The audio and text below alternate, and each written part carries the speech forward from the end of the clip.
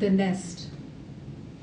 For the first time last summer, my father paints sunflowers, a cluster of hibiscus, fingers of bananas. My canvas is filled with so much snow, the trees are invisible, the sky absent.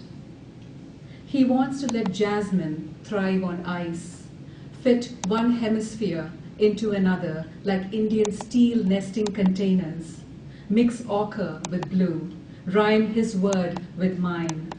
Unlike his father, who draped the empire around him tight, he didn't notice the son hungry, waiting, always wanting more than the songs his mother fed him out of her emptiness.